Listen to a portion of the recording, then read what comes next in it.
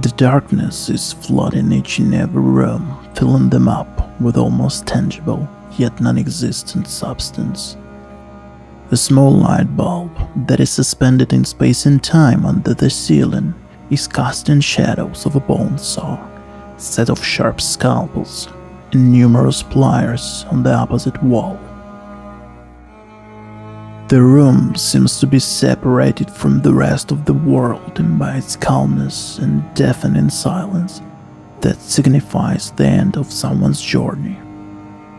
No judgment is implied here whether death has caught a brave soldier in the middle of the fight, or a junkie has met his doom while tripping on acid trying to cross a busy road.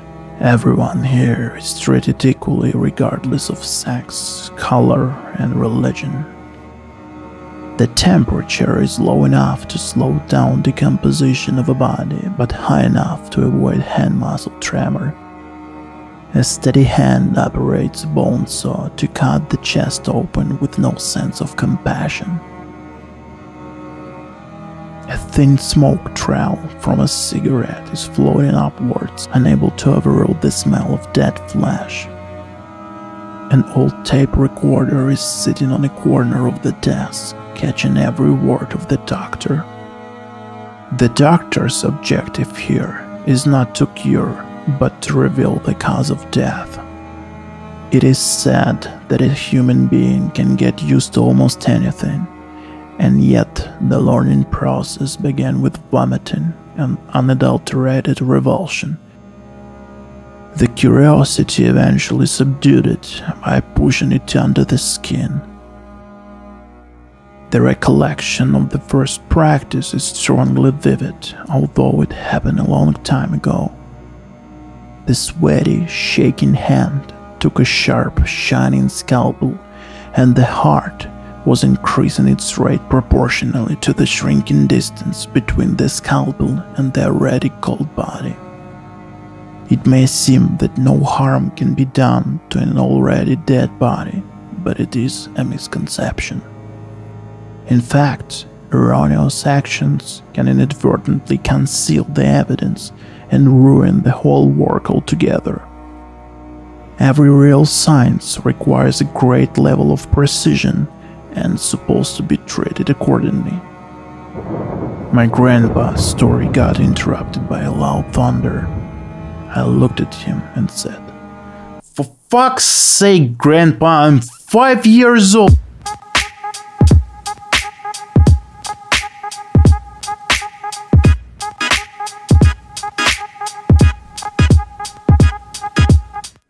Well, that intro was long and unnecessary. Unnecessary long. Yep.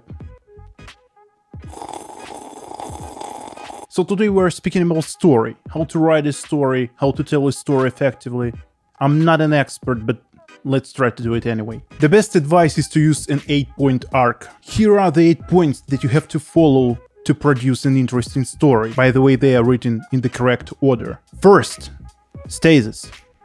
Stasis? Stasis. Establish normality. Create the baseline of everyday reality for the protagonist and their world.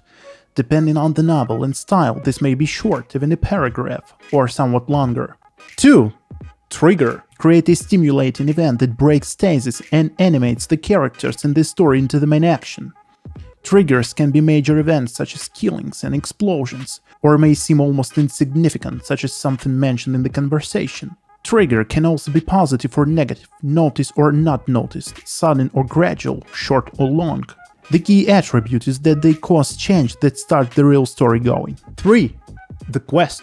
Develop the quest, which is the purpose given to the protagonist for the story as the result of the trigger. This will take up much of the novel and include the points below.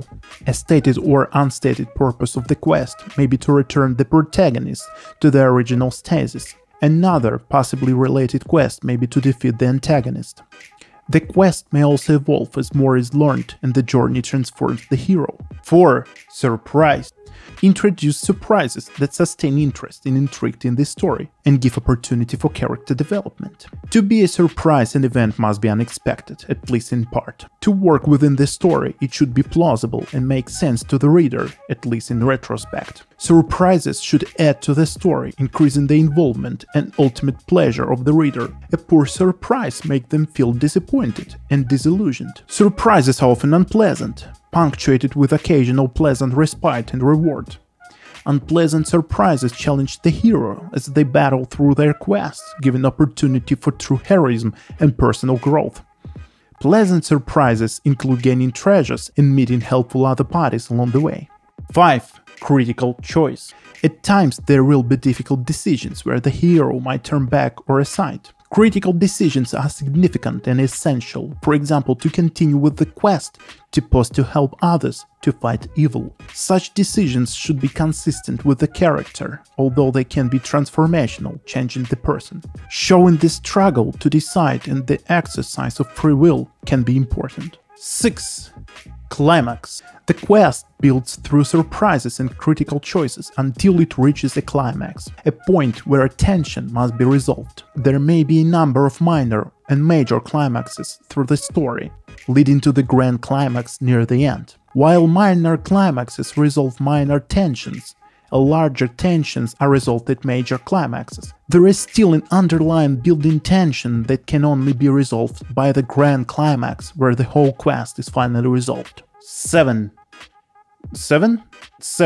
Reversal. In the reversal, the hero integrates all of the learning, becoming a true hero, usually without losing their original charm and personality. Other characters may also change, particularly when they have developed together. Reversals are the result of a journey and are as such inevitable. You do not battle monsters and stay the same person, yet that person is still within you. They should make sense and make the reader not in agreement of the just transformations that they are. 8.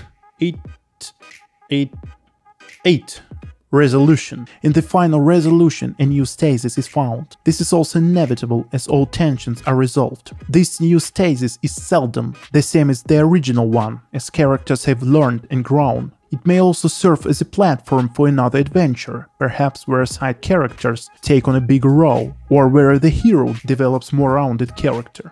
If character doesn't change, it's not a good story. No.